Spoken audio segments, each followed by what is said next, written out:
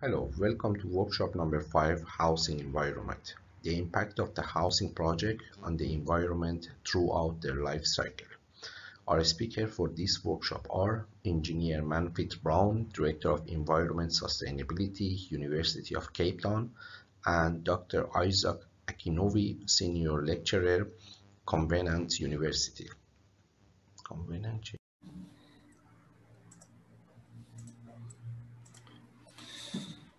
So thank you everybody to just joining us in this afternoon. So very briefly, I just try to explain the SIAH project for those people they are just joining us and missing the previous workshop and just have a little more time to other people just joining us. So the SIAH is just standing for the Sustainable, Innovative, Affordable Housing. And in the SIAH, we just try to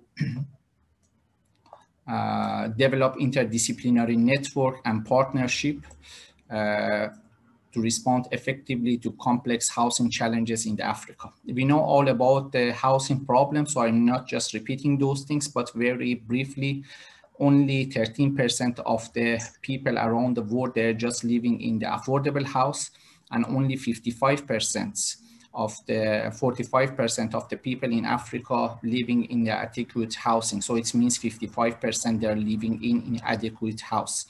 And we have a 150 million houses backlog in the Africa as estimated in 2019. So the rationale for the SIAH is just come from the idea of solving the complex multidisciplinary challenges for the design, construction of the affordable housing cannot be solved by the expert professional and the policymaker working away in the silo. So we just try to empower the local stakeholder and community to redevelop or to improve the habitation, infrastructure, and service condition of affordable housing project. We have a 4 objectives in the SIAH. The first is just establish an interdisciplinary platform for the African housing stakeholder. The second is just introduce the latest innovation, technology, and technique. The third is train next generation of African researcher, innovator, and collaborator, or the problem solver. And the last one is just engender technology transfer and capacity development between the African academics and industry. So we just try to make a bridge and fill the gap between industry and academic. SIAH is just addressing directly or indirectly these 12 SDG goals. I'm not repeating those. And SIAH is just funded by the Royal Academy of Engineering and sponsored by the University of the Cape Town, NHBRC of the South Africa, and Agreement South Africa, and is just hosted by the Sustainably Oriented Cyber Research Unit for the Built Environment, which is just standing as a Q.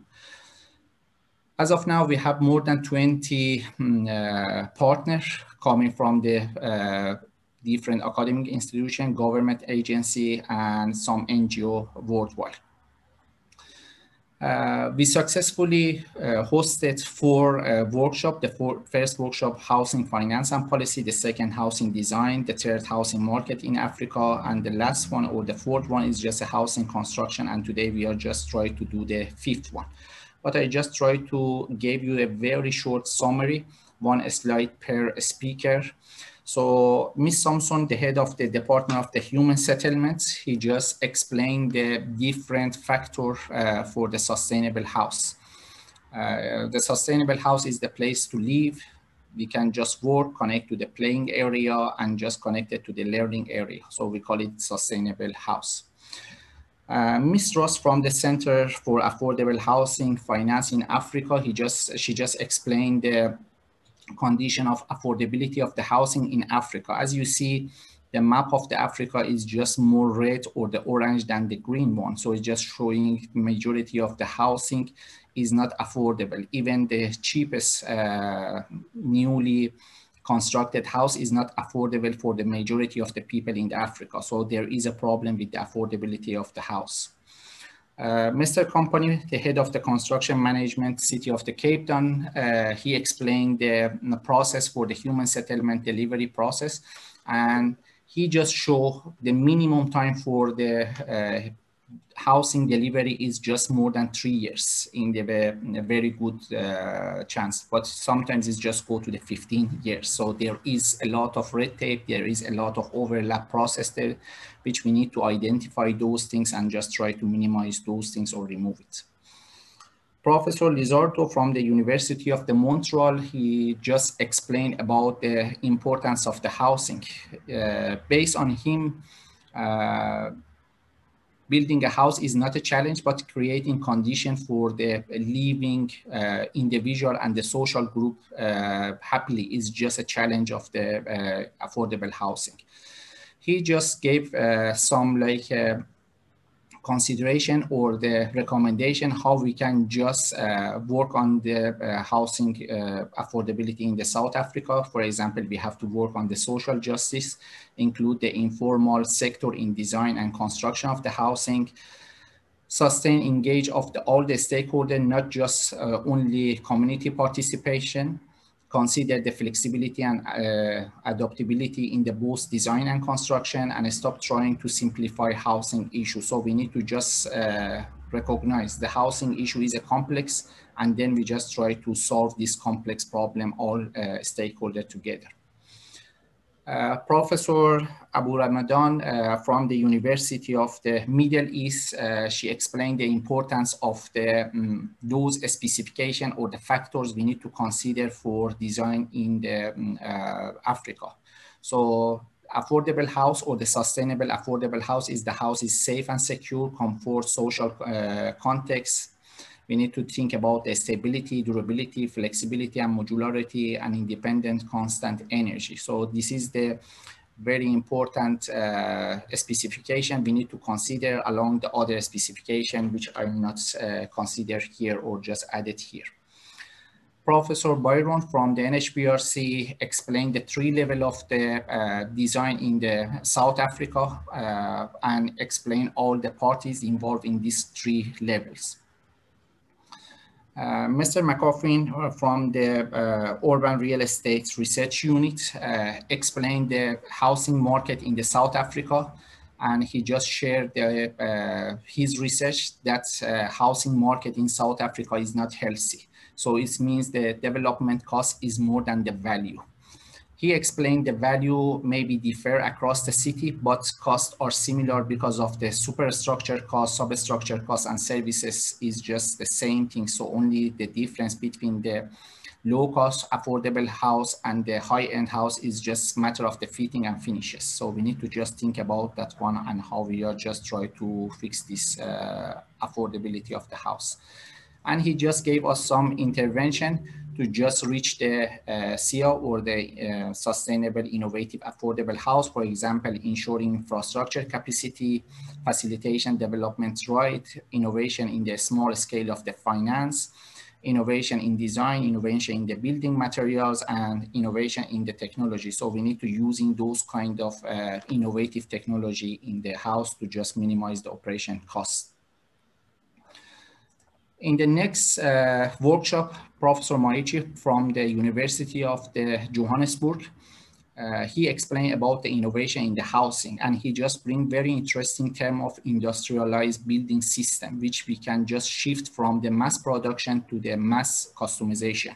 So that's the very important things he just shared with us in the previous workshop, and he gave us some like a recommendation how we can just enhance the industrialization of the building system, like partnership between the public and private sector, using the prefab and modular structure, invest in the cutting edge manufacturing equipment, and innovate industry with the sound research and development. And lastly, Dr. Omotayo from the Leeds Bucket University of the UK shared some with us from the UK Social Housing Project. So we just suggested to use the central such as the BIM in the housing project in Africa as well. We just develop a building accreditation rates, which align with the BIM, which we know the South Africa housing industry is just working on that one. Establish a cost database for the easier cost analysis of the sustainable innovative housing. and more application of the modular building or the prefabrication. And then lastly, include affordable, sustainable housing and the BIM in the education sector. So we just train the students about those innovative information modeling. So the next workshop is just a 6th workshop, and it's just focused on the housing, social and well-being. We have 3 excellent speakers coming from the South Africa, Pakistan, and UK, just explaining about the different aspects of the housing and the role of the housing on the social well-being of the residents. SIAH design competition is just open today, so you can just visit the SIAH website and just get the more details, but I just very briefly explain something about the SIAH competition. So the general specification for the housing is just we need to design a 50 square meter house, which should be affordable for the African middle income group. We have an exact cost for that one, so you can just read about that one, and should be innovative and sustainable house. The timeline today, we have started releasing the competition brief and the information, and the expression for the interest, it will be until the end of the April. So we just collected those group or those team they are interested on that one. Then we just evaluate the team, and then we just start the competition design, which will be ended the design period by the July 30. Then we have a judging period, and lastly, we have a SIAH virtual convention and announcing the winner on October 2021. So the first prize will be £2,000 and the second prize will be £1,000. So I think that's the good price for the especially young students to just get the good team together and just working on the SIAH competition. And now we are just focusing on the housing environment workshop. Apology, we have a typo on the heading. So we have 2 excellent speakers today. Our first speaker is the engineer Manfred Brown. He's just the electrical engineer. He's a director of the environment sustainability at University of the Cape Town. Has a very good background in the environment and especially in the Green Council South Africa. And the next speaker, or the second speaker, is Dr. Isaac Akunobi, the civil engineer. He's a senior lecturer from the Convent University from Nigeria. Without further ado, so we are just starting with the engineer Manfred and listen to his interesting presentation. So I just stop sharing. So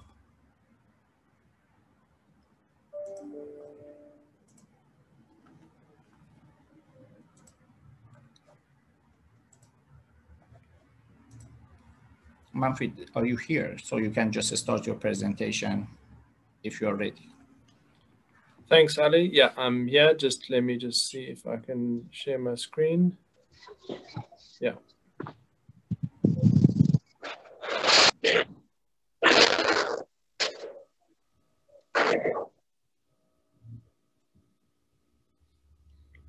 Can you see that, Ali? Yes, I can see that. Okay, great. Thanks. Ali, what I think I'm going to do, would you prefer me to keep the video on while I'm presenting? I don't mind. I'm just thinking that there might be some connectivity issues, but yeah. I can let it go for a while and see how it goes, or I can switch off video from the start. What do you think? I think it's better to just switch off your video. So in the case, if your internet is just not strong enough, we don't have any problem. Okay.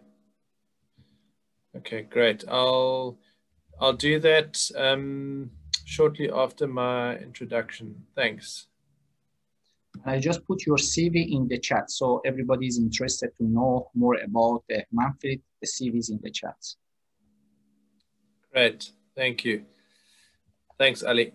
And I'm going to aim for 30 minutes so that we do have some time for questions as well.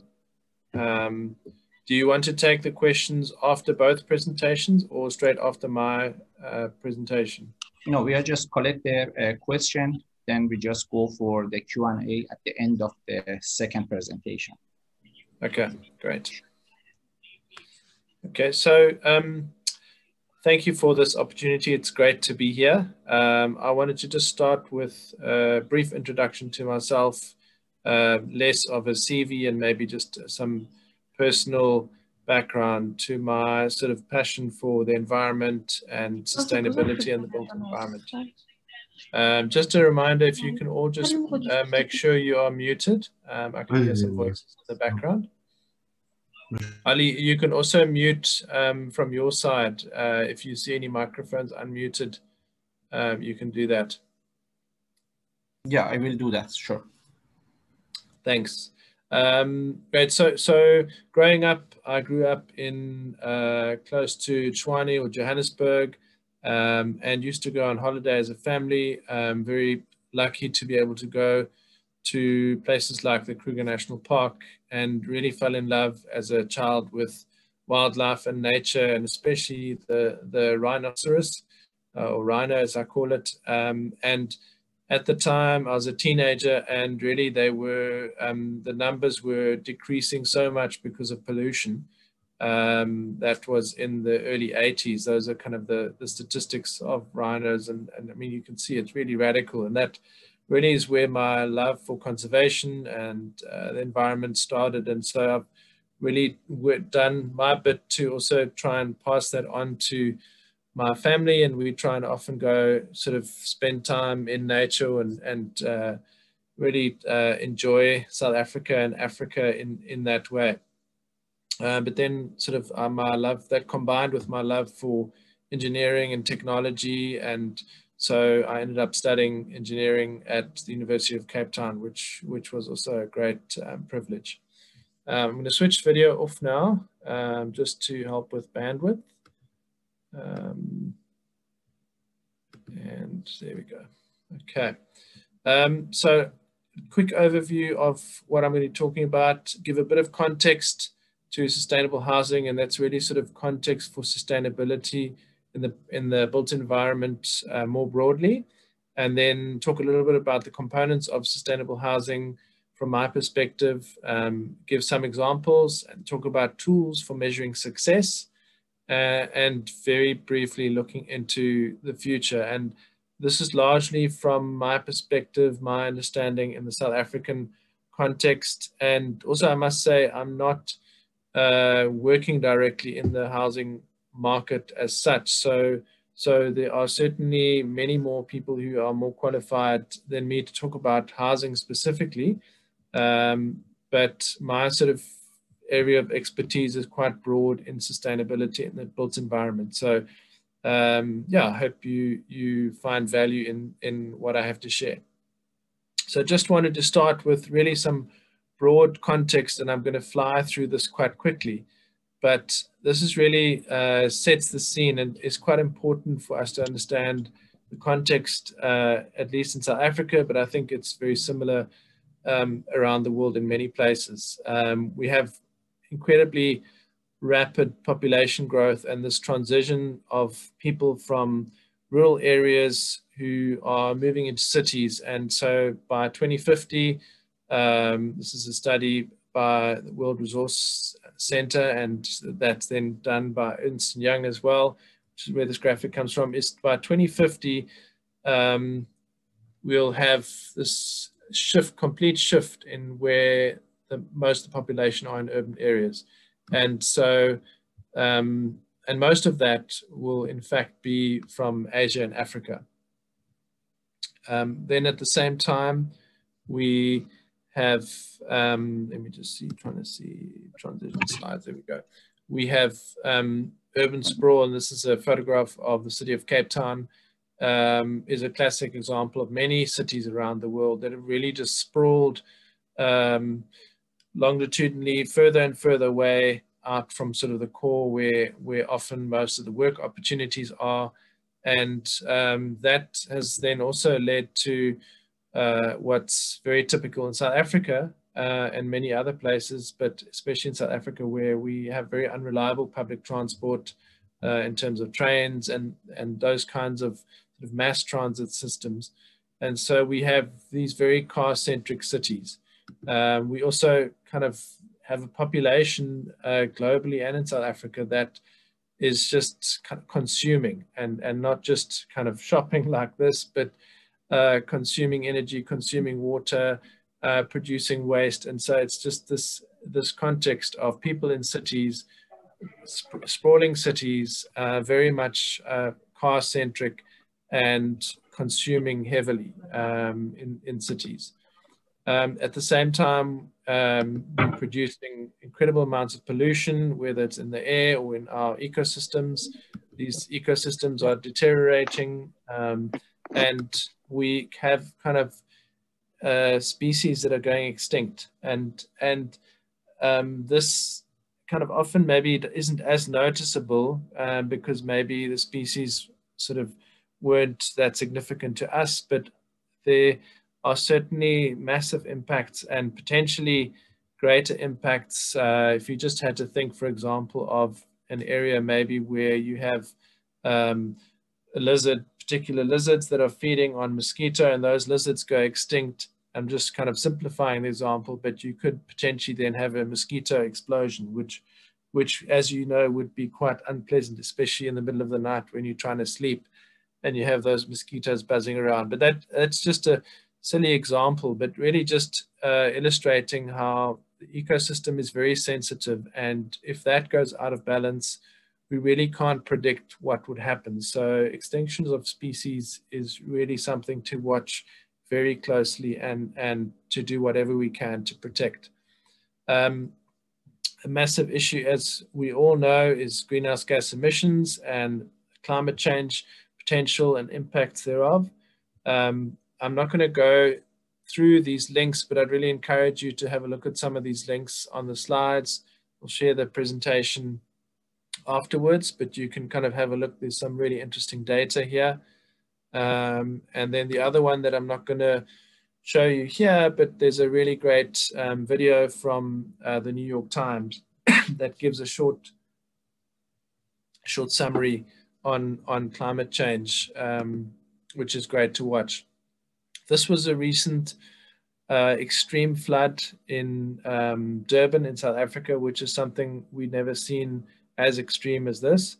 And it's difficult to say whether these individual events were particularly directly as a result of climate change, but we do know that storms will be getting worse and more intense as the average temperature does increase. And the other thing that you add to that, now you have increased population, you have this pressure of more people needing to find land to live on, and you have people finding places to to live that are then more subject to flooding. And so you have these kinds of things occurring, which really is in many ways quite scary.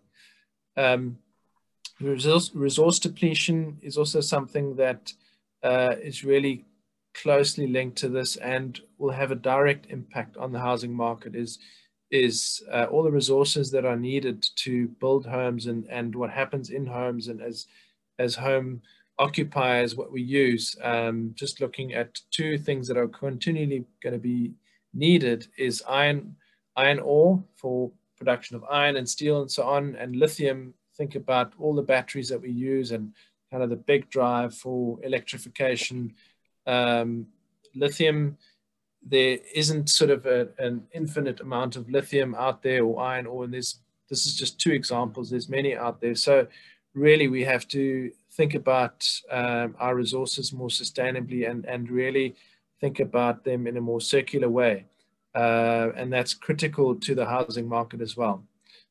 Food security is also really closely linked to housing and how we deal with that. This photograph was taken from a retired police officer who realized how many people were without food, and he planted these gardens on the street verge that people could literally just come past and grab some food, which this was in Heidelberg in South Africa, which is a great example of somebody trying to make a difference in a small way. In our context, something that really has impacted housing and mass rollout of housing severely is the apartheid legacy and spatial planning sort of impacts thereof. And this photograph kind of really just illustrates that sort of contrast of we've got this incredible natural beauty, and most of the people who are either wealthy or not extremely poor live sort of closer to the mountain and closer to work where is, but the poorest in the city live furthest away. Just kind of looking at that apartheid and kind of what that was that really specifically dealt with this was the Group Areas Act, which was basically forcing people of certain races to be only allowed in certain areas, whether it was living or kind of a movement and those kind of things. So to undo that is really, really difficult when you have infrastructure and communities that are now living and sort of fixed in many ways into that.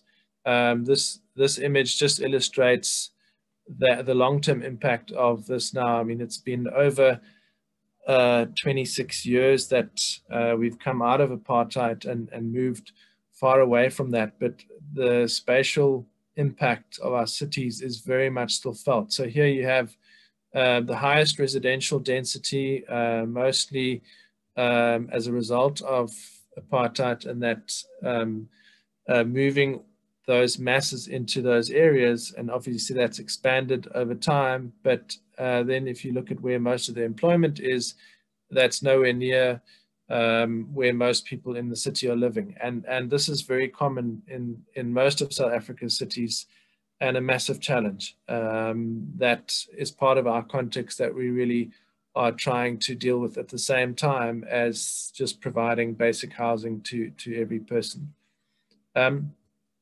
So that really kind of just sets a bit of the scene for the South African context, and not that it would always be too different in other places in the world, but I think the apartheid legacy certainly is very specific to our context. But I think in many places in the world, it's not too dissimilar, where you have people living often very far from work, and often because of property prices, rather than our legacy, often one has to live further out from the city just because there it's more affordable to live.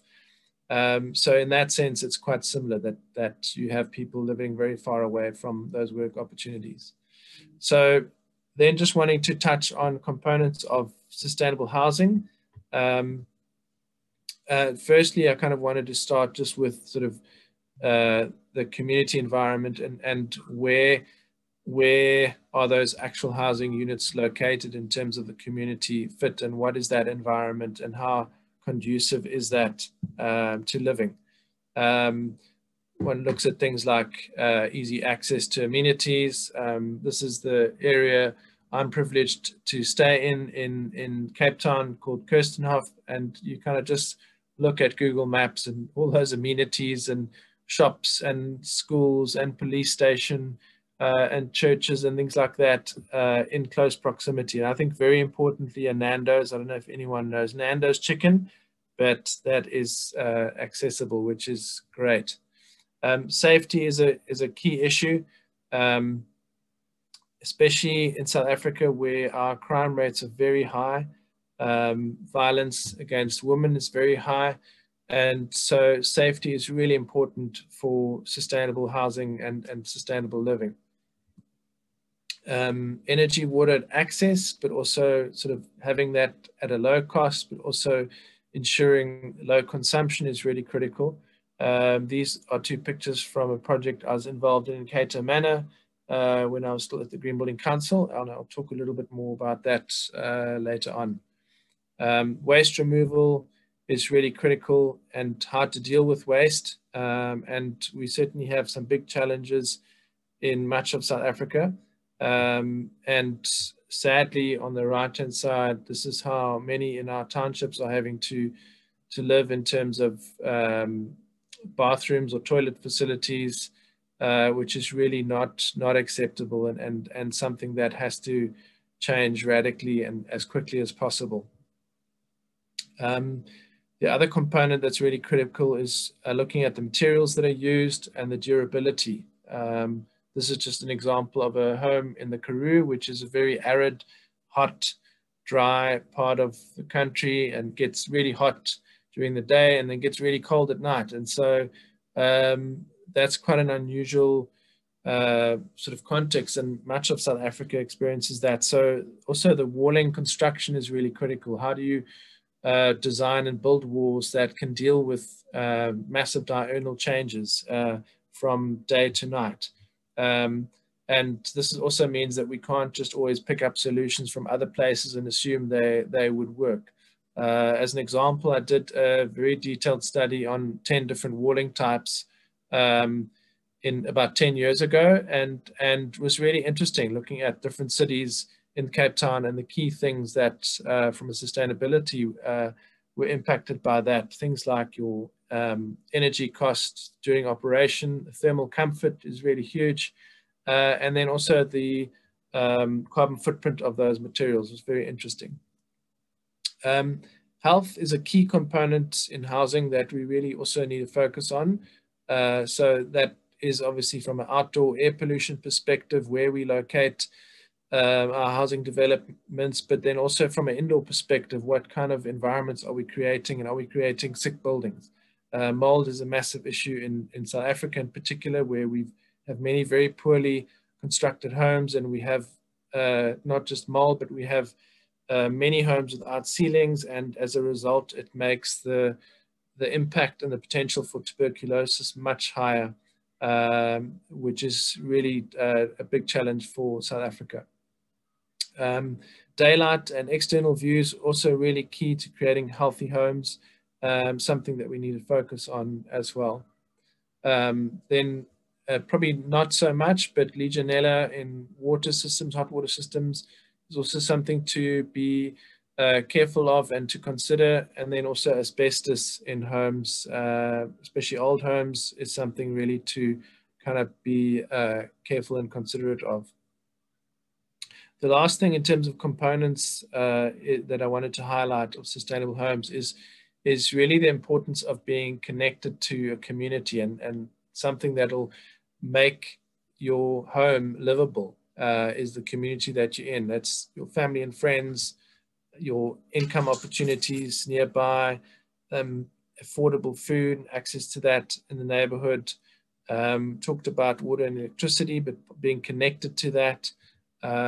Schools at all levels, right from the youngest to tertiary, having access and being connected to healthcare systems and services. Social services really are critical, often are neglected and forgotten.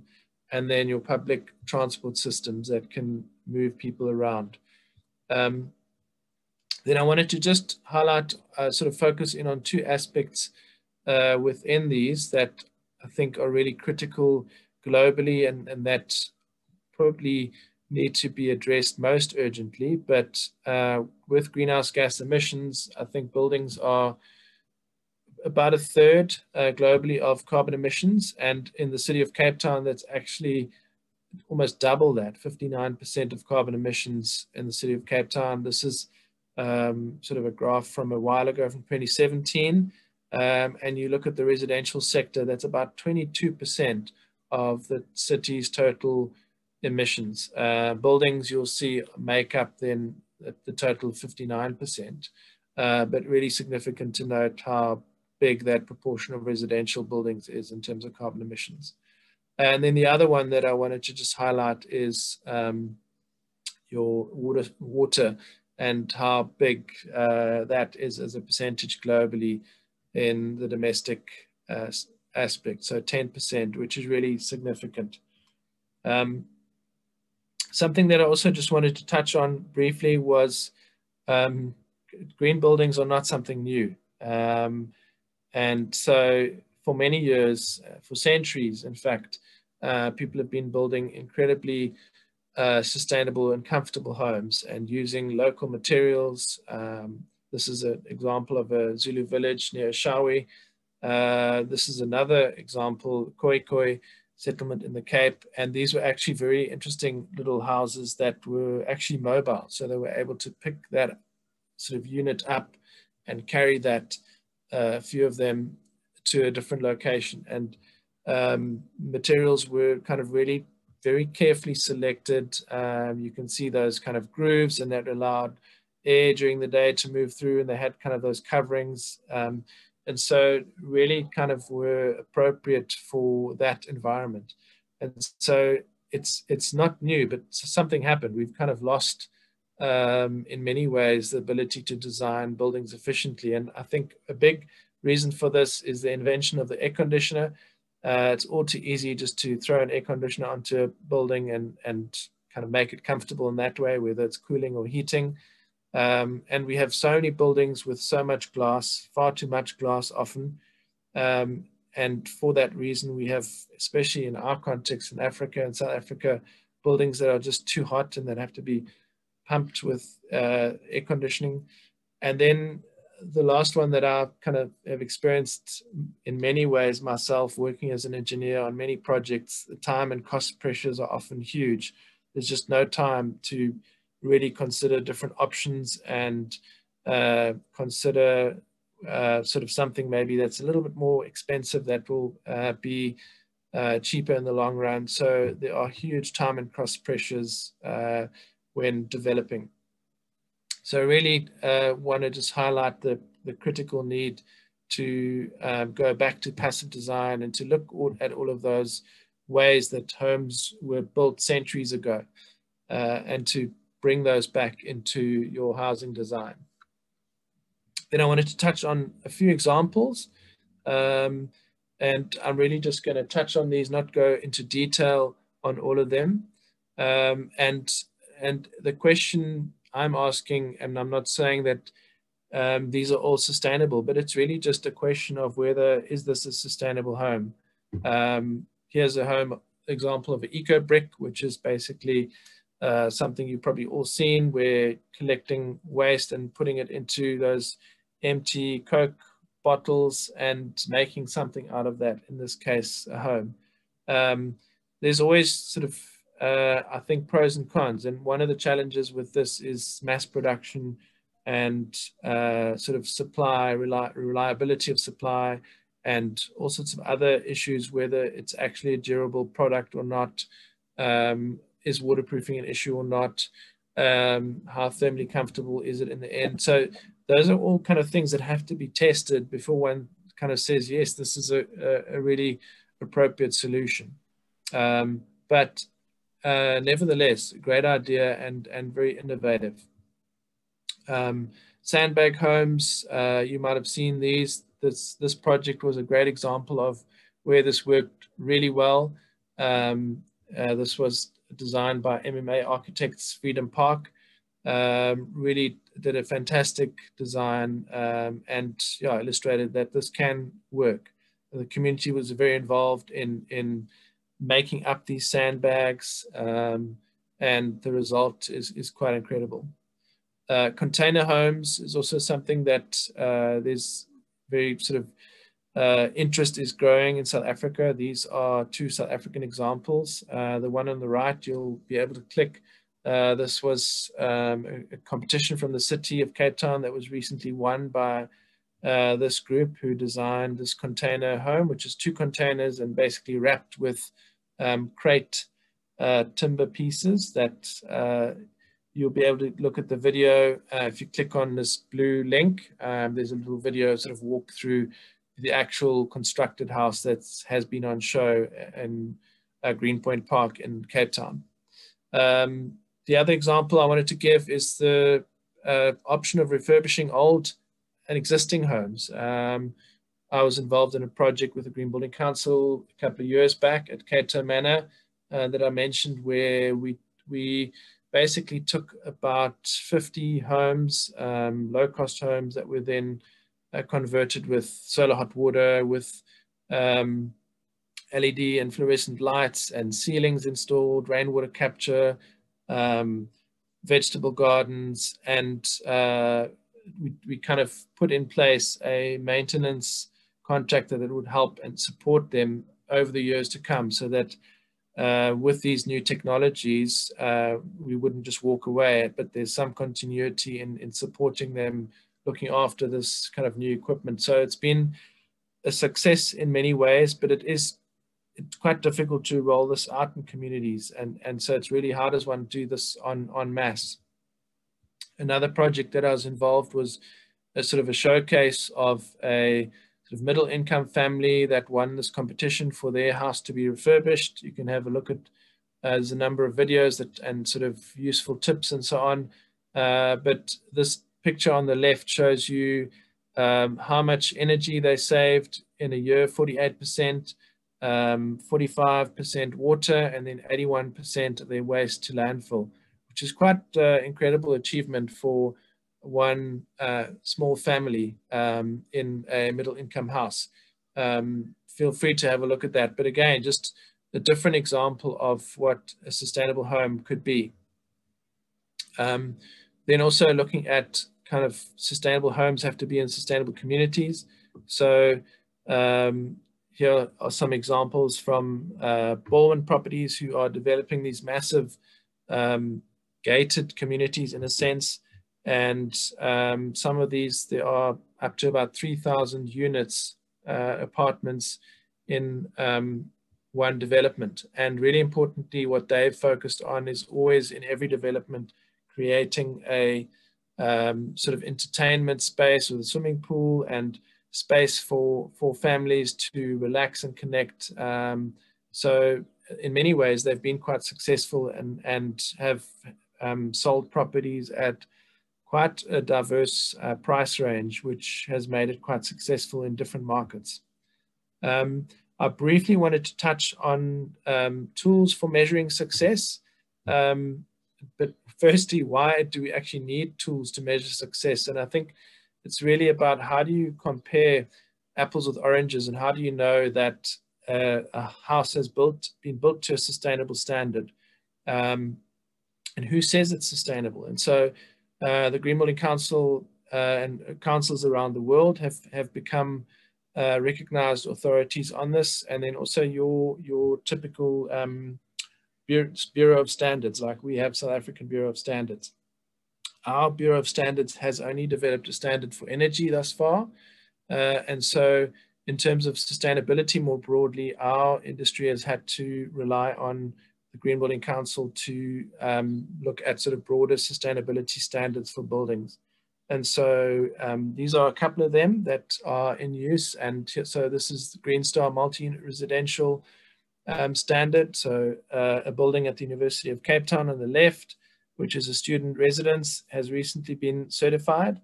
And then on the right is an apartment building in Johannesburg that was also certified using this standard. Then another standard that maybe isn't, it's a lot simpler. It only focuses on energy, water, and embodied energy, is EDGE. And I think in many ways that's developers kind of enjoy the simplicity. Just to highlight, Green Star then also focuses on additional elements like health, indoor environment, ecology. So you would typically put Green Star in a basket like LEED or BREEAM, other global green building systems that are sort of looking at green buildings holistically. EDGE is really what one calls a resource efficiency tool. Then one also has standards and tools for neighborhoods like Green Star Sustainable Precincts. Here are two examples of certified precincts. Oops, sorry about the red lines. I'm not sure how those came about, but almost done. So eco-districts is another framework that cities are starting to use. Here is Salt River and Woodstock in Cape Town, where they've been looking at the eco-districts framework from a city perspective to really help them replan that district. And similarly, Johannesburg is also looking at this for the Orange Farm district. Very briefly, looking into the future, I've really just got two last slides to show. Here is something that is going to transform the residential market, but is just kind of in that state of waiting for costs to drop, mostly for storage costs, but around renewable energy. And as soon as those storage costs drop substantially, then I think we're going to have a revolution. And there might be some other incentives, I think, that can come about, but I think the big one is storage, because we typically need the energy at night when we're not at home. I mean, when we're at home, rather than when it's there during the day when we're not at home. So kind of the next, what's next and what's kind of also in the future is net zero, for example. This home is designed by Mark Sherritt, a South African architect.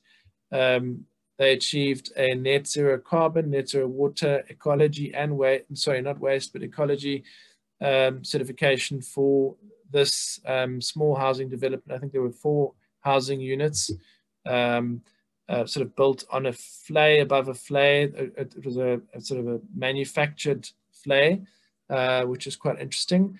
And then kind of next would potentially be net positive or regenerative homes. So really some exciting things, I think, on the horizon, but I think the challenge is doing that en masse. And so I'm not here necessarily to present all the answers, but really to give some examples and hopefully kind of inspire a little bit of what can be done.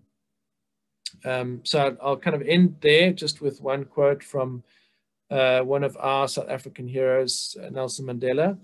In his words, he says, "It is in your hands to create a better world for all who live in it." So yeah, let's do this and let's work together to see how we can roll out mass sustainable housing. Thanks. Thank you very much, Manfred. Your presentation was very, informative, and I just see a lot of information. You link it to the previous presentation, like the location of the housing.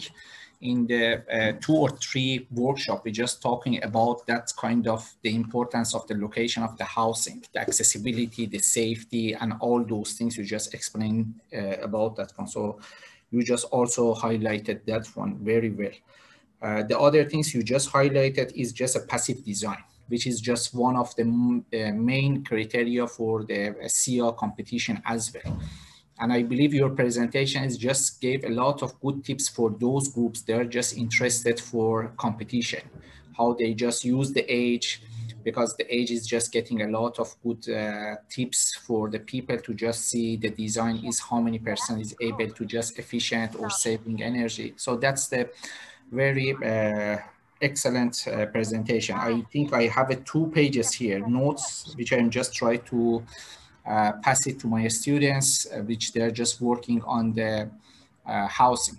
Recently, we have some sort of like a big number of the students start working on the SIAH and the sustainable innovative houses. Okay, thank you so much. And yes, I have some interesting questions in the chat. So I just collecting those questions and just ask you after the second presentation. Great, thanks, Ali. Sure, thank you so much. So we are just moving to our second part, which is just Isaac is just explained about the housing environment, and it just gave us some like more information about the importance of the design and characteristic of the housing and the environment. Isaac, it's yours. So please start your presentation. Thank you very much, Ali. I'll also want to thank Manfred for that excellent presentation.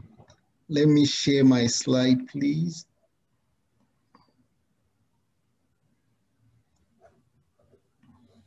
Can you see my slide?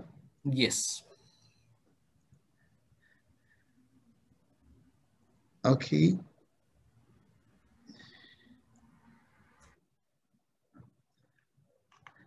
Hi, everyone. I'll be presenting on housing development in Africa and its impact on the environment. My name is Isaac Akiwumi, and I consider it a great privilege to be asked by our host, Dr. Ali, to make this presentation. In this presentation, I hope to briefly highlight how housing crisis is a global challenge, show the development in housing in Africa and the challenges posed to the environment, how to minimize the impact of the challenges and make housing development in Africa more sustainable. The population of people in the world has been on the increase. Just as mentioned by Manfred, it is estimated that global population is currently around 7.9 billion people, and it will be near 8.2 billion people by the year 2025, and about 9.74 billion people by 2050. According to the United Nations, about 55% of the current global population of people live in cities, and it is expected that this figure will increase to 68% by 2050. And as seen in this video, which is an animation of the population growth in the biggest cities, the population of people in cities has been on the increase, with the city of Tokyo being the most populous city in the world. By the year 2100, African cities will make up 13 of the top 20 most populous cities in the world. This will include Lagos in Nigeria, Kinshasa in DR Congo, Dar es Salaam in Tanzania, Khartoum in Sudan, Niamey in Niger Republic, Nairobi in Kenya, Lilongwe and Blantyre City, both in Malawi, Cairo in Egypt, Kampala in Uganda, Lusaka in Zambia, Mogadishu in Somalia, and Addis Ababa in Ethiopia. According to the United Nations Habitat, UN Habitat, about 1.6 billion people in the world are without adequate housing. About 1 billion persons live in slum worldwide, and over 100 million people are homeless worldwide. And by the year 2030, UN Habitat estimates that 3 billion people, which will be about 40% of the world's population, will need access to adequate housing. The increasing prices of properties is making it difficult for people to purchase houses, and globally, residential prices are rising at their fastest rate in nearly 3 years. The recently released Global House Price Index shows that 89% of countries or territories experience year-on-year increase in house prices from 2019 to 2020. Turkey, for instance, with 30.3%, had the highest rate of annual property price growth in the year 2020. South Africa also experienced a 3.5% price increase. Also, increasing house rent is making housing more and more unaffordable and causing many people to live in substandard or insecure houses. 30 cities in the world considered to present the best deal of opportunities to its residents were ranked based on their rent-to-income ratio. It was found that cities with greater than 30% rent-to-income ratio are having houses that are unaffordable for renting. And you have some of those cities to include Tokyo in Japan, Hong Kong, Madrid in Spain, Stockholm in Sweden, Amsterdam in Netherlands, Jakarta in Indonesia, Chicago in the US, Dubai in United Arab Emirates, London in the UK, and up to Lagos in Nigeria with 57% and Mexico City 60%. The global housing crisis is already resulting in many challenges, such as development of slums, homelessness, unaffordability of rent and electricity, increased poverty, unhygienic living conditions, and health problems. Another challenge is reflected in the submission of the UN human rights expert that the global housing crisis has led to mass human rights violations. Just like Africa's diverse culture, its housing styles or forms are so diverse. From history, Africa's housing style is patterned after its communal culture. Our buildings are usually within and around clusters of buildings. Also, the materials for building houses in Africa include thatch, stick, wood, mud bricks, rammed earth, stone, cement, concrete, steel, plastic, aluminum, and others. Several indigenous and modern technologies are employed for building constructions. And housing maintenance requirements are also diverse depending on the type of house you are considering. As one moves from rural areas to urban centers in Africa, the way houses are planned, constructed, and maintained changes drastically. Constructing with sustainable materials does our environment and the planet a lot of good.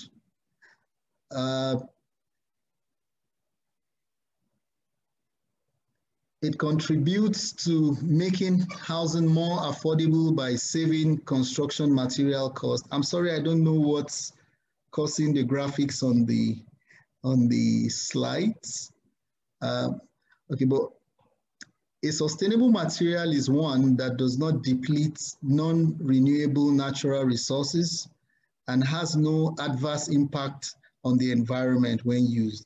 Consequently, some of the sustainable material we use in Africa include, just as I mentioned earlier, we use mud bricks, rammed earth, stone, wood, sticks, and thatch.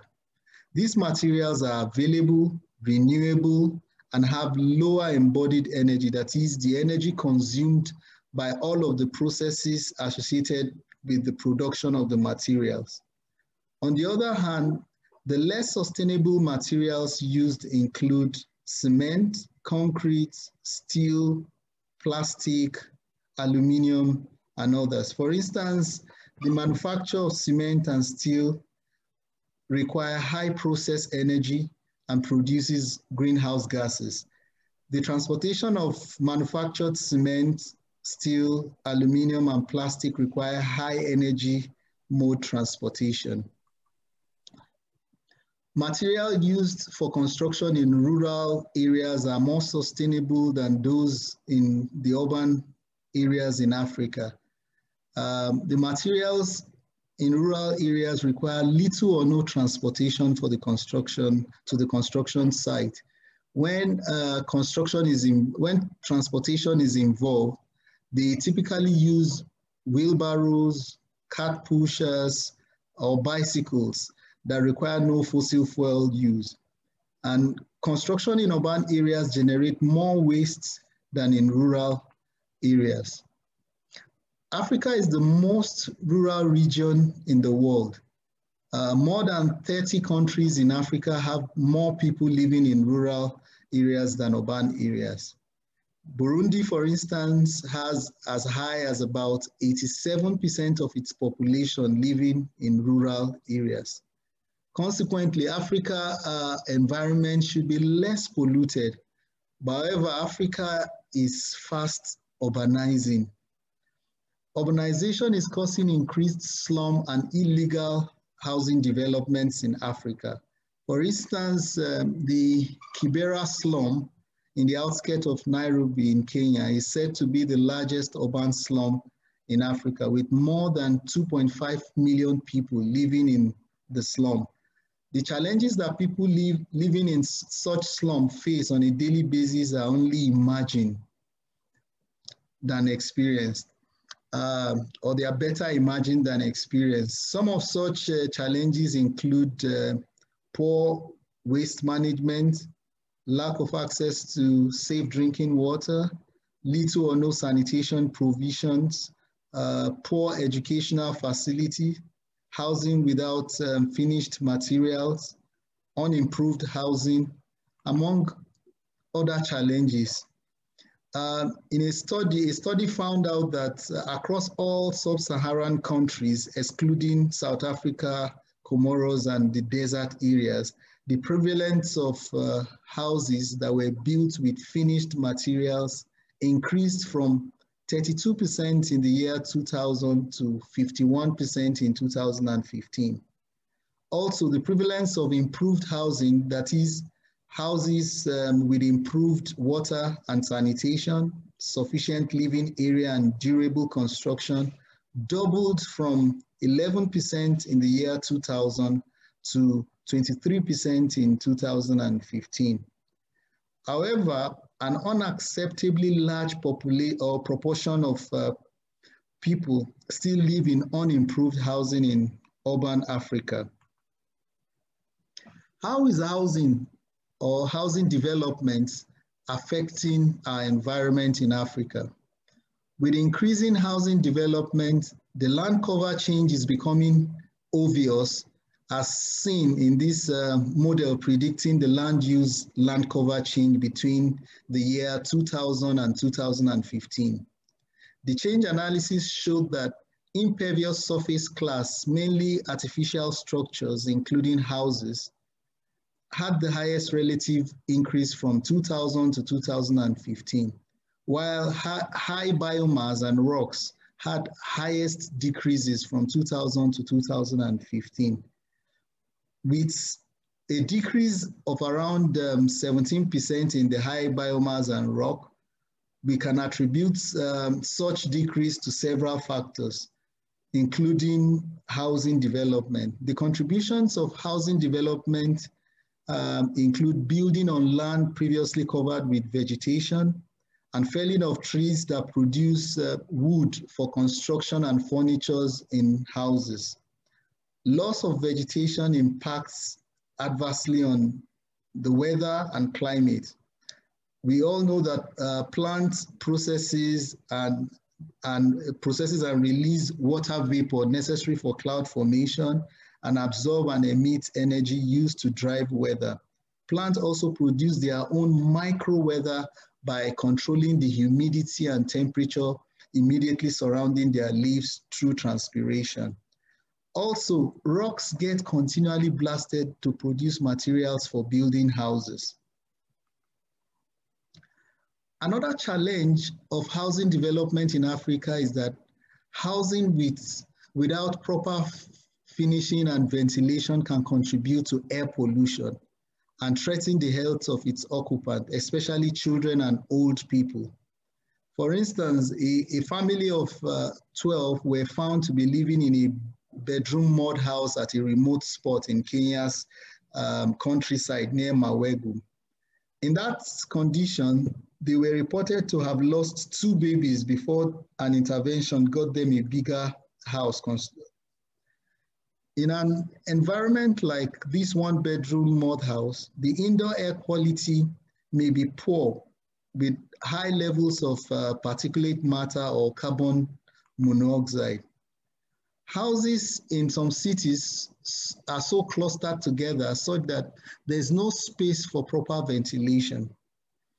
Electricity generator fumes from neighbors can sometimes flow into houses, causing indoor air pollution. In our recent study on water sanitation and hygiene in the first 2,000 days of life, we investigated the indoor air quality, particularly carbon monoxide and particulate matter levels in 70 formal and informal daycare centers in Ota, Nigeria. We found particulate matter concentration to be at levels higher than standard WHO guideline values. This is a major concern because particulate matters are inhalable and can affect the heart and lungs, and in some cases, they cause serious health effects. And in fact, children are usually at greater risk from particulate matter exposure. Scientific studies have linked particulate matter exposure to a variety of health impacts, including eye, nose, and throat irritation, aggravation of coronary and respiratory disease symptoms, and premature death in people with heart and lung diseases. It is also very worrisome that some houses are built in Africa without adequate provision for water supply and toilets. Lack of access to safe drinking water and toilets in many houses pose threat to public health. In some cities also, people build along drainage channels, causing flood and many problems associated with it. With poor enforcement of city master plans in some cities in Africa, this practice goes on unabated. Coastal cities are usually associated with economic activities and opportunities. Consequently, these cities attract increased housing development. But such increased housing development around coastal areas can also result in regular incidents of flood. Considering Lagos in Nigeria as an example, the National Emergency Management Agency in Nigeria warned last year that no fewer than 8 million residents of Lagos State are prone to flood disaster. Floods can lead to so many other problems like outbreak of waterborne diseases, building collapse, attack of people by animals, loss of livelihood, mass displacement, among others. Housing development must include proper plans for waste management. Another cause of flooding is indiscriminate dumping of refuse in drainage channels and prohibited areas. As shown by Manfred, some single-use plastic that litter some of our streets can be productively used as building construction materials. Now, to minimize the adverse impact of housing development on our environment, we need to use more renewable materials and environmentally friendly methods for construction. We need to promote the use of indigenous earth building techniques. Government must formulate policies to support investment in low-income housing. Government also must, through its housing agencies, closely work with people in their communities while enforcing compliance with city master plan. Housing development should include provisions for water, sanitation, and waste management facilities.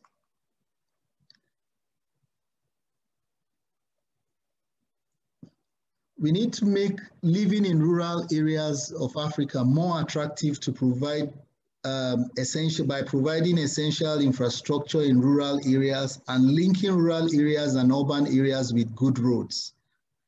Housing stakeholders need to focus on construction of affordable housing than luxury housing. Government needs to invest in land and real estate in order to control house prices and rent. Government needs to also provide support for renters, especially during disasters or financial crisis. These are just a few thoughts from mine. I want to say thank you so much for your attention. Thank you very much for interesting presentation. You just highlighted about the population, especially increasing population in the Africa, and I see some like nice conversation and question in the chat is just happening. So we just go to that one and just try to address on that one. But I believe next workshop, which is just more on the social and well-being, can just address that one better than this one. Isaac, you just mentioned about the method of the construction and those kind of material we are just selecting for the housing.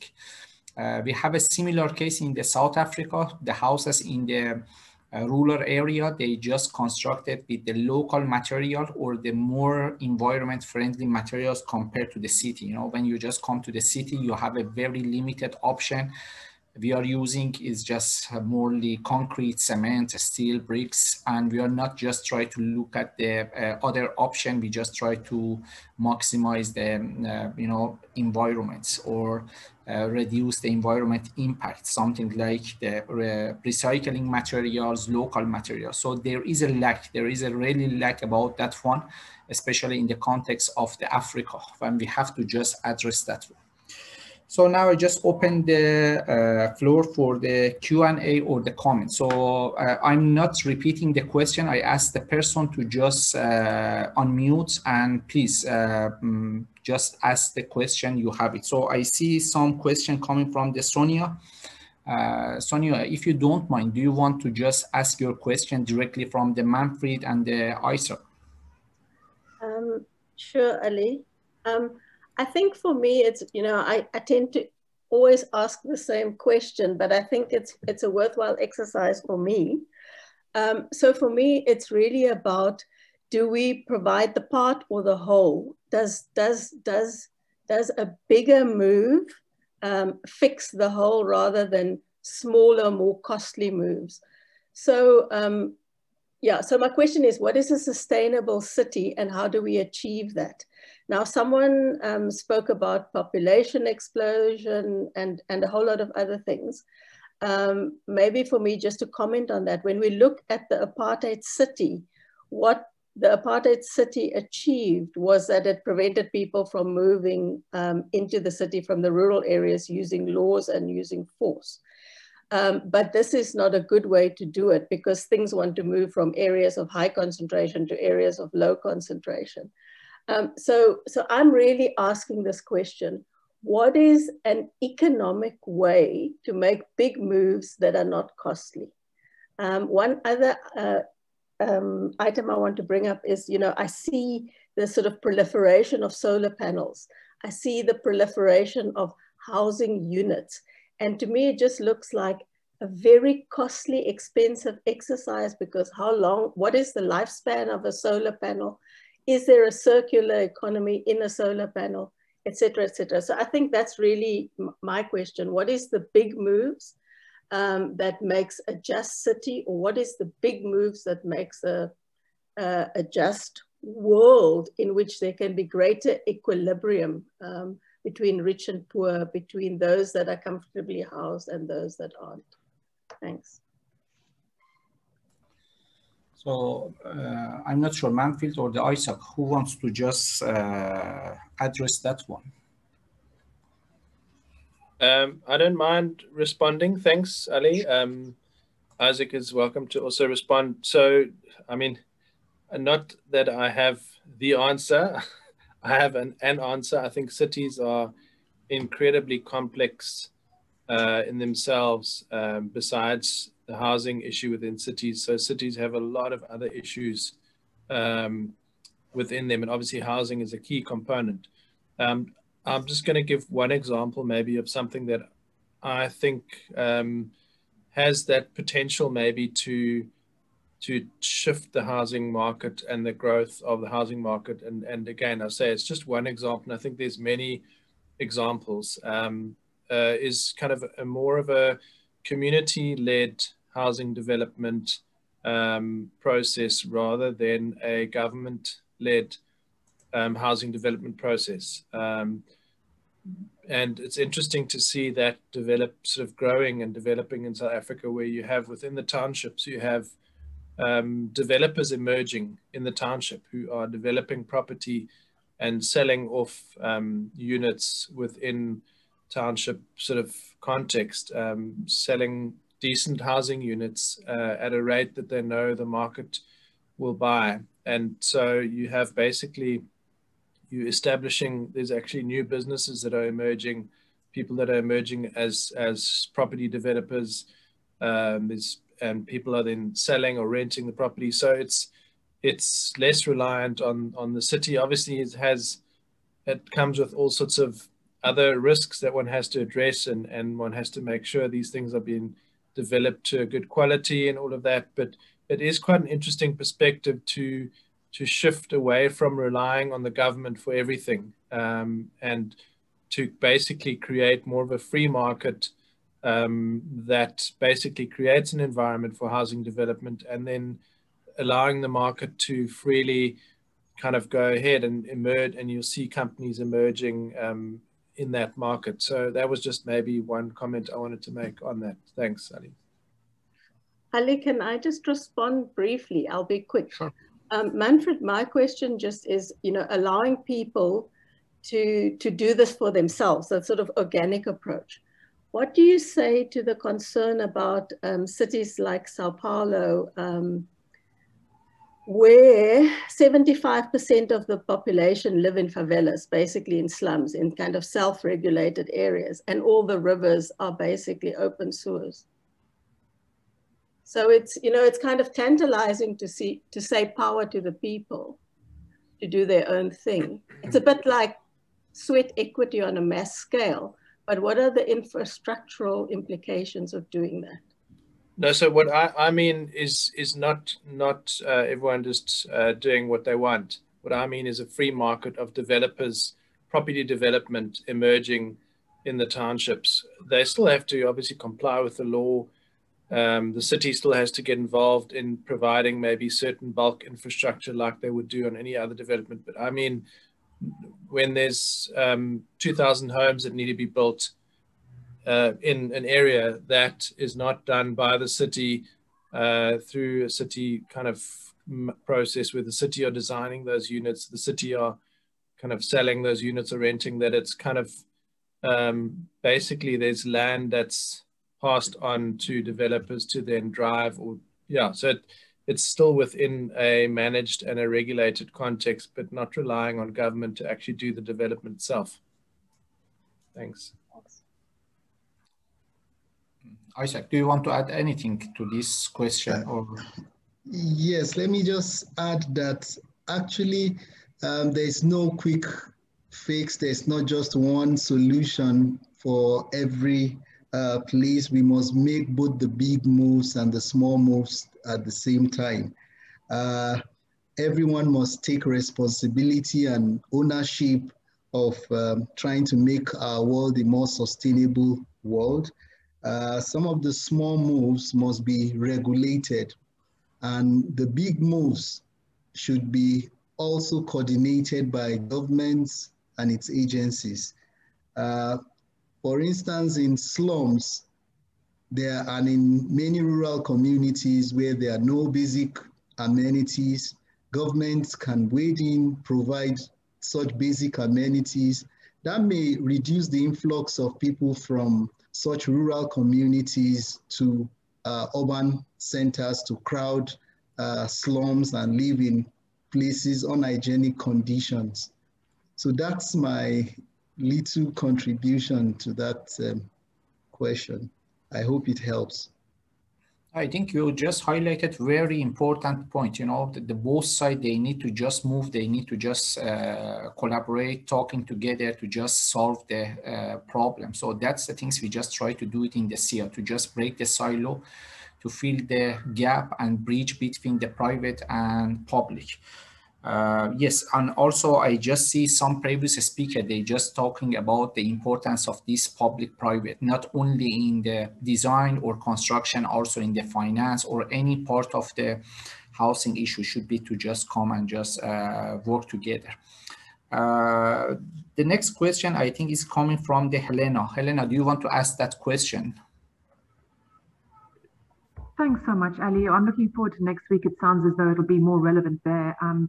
Like the second speaker said, and thank you very much for those presentations, this is going to be a lot of different solutions to get to the end result, spanning across economic, social spheres. But the biggest thing that always just strikes me as strange is how there couldn't be initiatives privately and from governments to try and curb population expansions. Just at the beginning of the second speaker's presentation, just highlighted where we're going to be in another 70 years. And I don't think it takes a genius to see that it's the wrong direction, and it's going to create massive problems on top of problems. So it just strikes me as strange how in so many different spheres, no one's ever talking about population growth as a potential area to try and resolve these desperate shortages of homes, food, medicines, education, everything. It's just an unresolvable issue the bigger we grow. Yeah, that's the very important part, you know, but it's just go to the more social aspect, you know, that's, I'm not sure we can just answer that one, but we know the rising of the population in the poor infrastructure or in the poor area is just not valuing of the people, it's just adding to the problem. So that's the things we need to just do that. I know that Manfred has another meeting to leave, so I'm not sure. Manfred, do you want to just put your last tip or something about the housing environment or the competition before you leave? Thanks, Ali. Yeah, I think, yeah, I wanted to just encourage those that have joined through the innovation that is happening and that I can kind of see a lot of around me. And I think that to me is encouraging, where you see examples, and the example I shared with the City of Cape Town's competition, My Clean Green Home, is a great example of a reasonably low cost. I think that was under 300,000 Rand for that sort of 2-container house.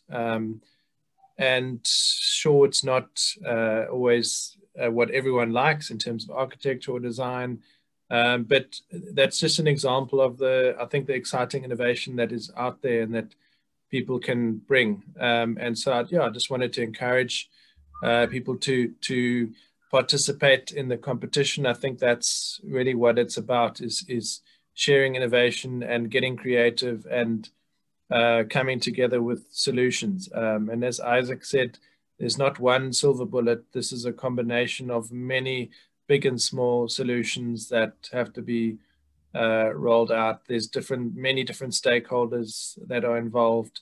Yeah, so it's a complex problem, but that's why we put together great minds and we work together on this. So Ali, thanks for the opportunity. Thank you so much for your time. I know you are very busy and I really appreciate your time. Thank you so much. So if you want to leave, please take your time and just, because I know you have to attend another meeting by 2:30. Great. Thanks, Ali. Thanks, everyone. Thank you so much. The next question here is coming from the Olabisi. I hope I just pronounced it correctly. Do you want to just ask your question, Olabisi? Yes, thank you very much. And thanks for all presentations. My question is about the materials for construction and why we don't seem to discuss as robustly as possibly we should about the choice of materials for construction for mass housing, such that we have affordability in terms of not just cost, but also design. And it seems that in African countries, especially, we seem to rely a lot on cement. And it's not actually the cheapest form of construction, and it is more or less quite a monopoly in many countries, especially in Nigeria, where I live. And I just think that it's something that we need to discuss. Thank you. Yeah. Isaac, do you want to just say something in that point? Yes, thank you, Olabisi, for that question. Truly, we need to be discussing about construction material choices. In Nigeria, just like she mentioned, there's this strong overdependence on cement, which is unsustainable. We need to begin to look at the use of, innovative ways to use traditional building technologies, traditional materials, and use materials that our forefathers have used, but changing the forms, changing the styles in a way that it suits the modern day life so that it becomes attractive to people of today. Otherwise, when you talk about the use of local materials that are sustainable, many of the new generation people will not want to look to take such route or such options because they see it as unattractive, is aesthetically not pleasing to the eyes. They look at it as primitive. So we need our architects, our civil engineers, we need to change the way we teach construction materials. Our curriculum should focus more on local materials and give students practical situations or practical classes or examples where they themselves get involved in using some of these local materials so that they can recommend it, they can use it, we need to also come up with standards for the use of some of those materials. Thank you very much.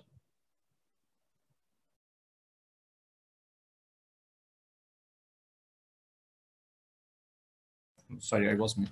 So you highlighted a very good point about the local material. So maybe the young generation or the young professional, they just thinking when we just talking about the local material is just the those material we just try to get it like a previous generation and use that one. But recently we are just do a lot of innovation on local materials. So we are using the clay, but in the different formats of the blocks, or maybe we just add some like a recycling material to just solve the two problems, using the local material and also solving the problem of the waste and recycling some of the waste, especially like a plastic or some of the waste material coming from the big industry like a mining. So there is some like interesting research is just happening.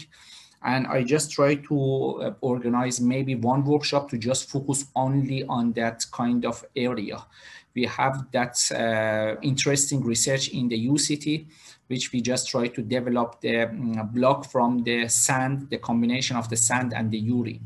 The other interesting topic is just recycling plastic to use in the 3D printing, which is just happening in my department, and I'm just aware of that one. Or just recycling the waste of the mining material for, again, using in the prefabrication or the 3D printing. So there is a lot of good research is happening, but still is just not coming out because of the long process of the regulation and the testing for the construction material. So that's the one of the barrier and the challenges for the innovator is just happening, and especially ISAC just highlighted that one. So we have only a few minutes left, and we can just go for one more question. The next question is coming from the Tatenda, if I'm just pronounced it correctly. Please excuse me if I'm just not pronounced it correctly. Is he or she's here? I'm here. Yes. Thank you so much, Charlie. Thank you, Isaac, for the wonderful presentation. I wanted to ask that how do we make, my question is particularly for higher tertiary institutions. So how do we make sure our universities are sustainable, both on the buildings and on the environment? And how can we upgrade them to the level of sustainability to create a great Green Star rating? And yeah, basically that's my question. Isaac, please. Okay, thank you very much, Tatenda. Yes, that's a very important question, because universities must lead by example. Yes, many of the universities, I'll say, they are trying in one regards, in the regards that many universities, you see, plant trees to offset the global warming and making sure that the environment is green and the landscape, it's beautiful. But when it comes to the use of local materials, when it comes to the use of sustainable materials, yes, we are still lagging behind generally in Africa, and not only in Africa, in many other parts of the world. Also, infrastructure provisions too. The universities in some parts of Africa still lack infrastructure.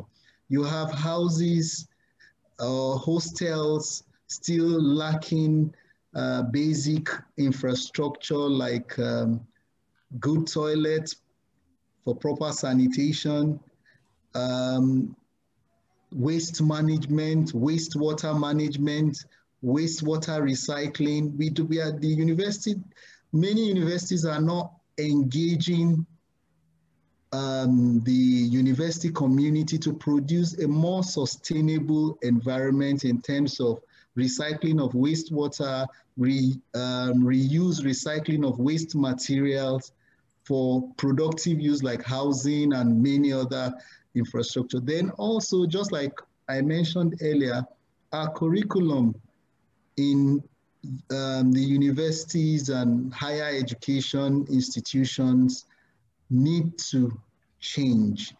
We need to focus more on, and I think that's a major aspect that will help in transmitting our cultural heritage to the younger generation. I hope I have briefly answered the question. I know that that may not be exhaustive, but I think I've touched on it. Thank you. Thank you very much, Isaac. Yes, you're just very right. And Dr. Matoyo, in the previous session, he just mentioned about the changing of the curriculum. He was thinking about the innovation and just adding those kind of innovation teaching in the curriculum, especially for the engineering and built environment, like a building information modeling or the modular system. That's exactly the things is happening. And the difference in the African university compared to the other part of the world, we need to change the university to a live lab. So let the students to just experiment. If we are just talking about the local material, there is no harming anybody if we just let the students or let the designer construct one of the building in the university with those approved standard local materials to just showcase the culture and the material. You know, that's the things we can just do that one. And this is, I believe, the proper way of the teaching, not only the academic and the theory of the teaching. Let the students or lets the community see the advantage of passive design, let them to see the advantage of the local materials, let the students involved with the design and construction of the houses, like a residence or the building. So they just learn it and just do that one. This is the things we just try to do it in the UCT. So we just try to make a simulation project and just more practical choice for the research, not only the theory of the research, especially for the people in our department to just do that. I want to just appreciate all the attendees in this afternoon. So we have a very interesting conversation and presentation from the two excellent experts in the housing environments. And I encourage everybody to just participate in the housing competition. Even if you don't want to just participate as a people to just design, maybe you can just sit as a mentor and just helping the young and emerging, researcher or the professional to just come and just learn something during the process of the competition. I was involved with the two set of the competition with the city of the Cape Town, and the other one, the previous one with the zero energy in the Morocco. Honestly, I believe a lot. I learned a lot. I cannot believe I learned maybe more than the university and the colleges I attended. I learned from these two competitions when I just collaborated with the electrical engineer, mechanical engineer, with the QS, with the designer, architect. So I just learned a lot personally. So I appreciate and I just value this kind of competition. Thank you so much again. So shortly, I just try to add the presentation and record to the SIAH website. So you can just get the copy of the presentation of these two excellent slides and also the video. The next workshop is just in April 14th. If you have time, please just join us for the workshop on the social and the well-being. Thank you very much. Keep safe and see you all maybe next workshop. Thank you very much, Ali, for the opportunity. Thank you so much, Isaac, for the time.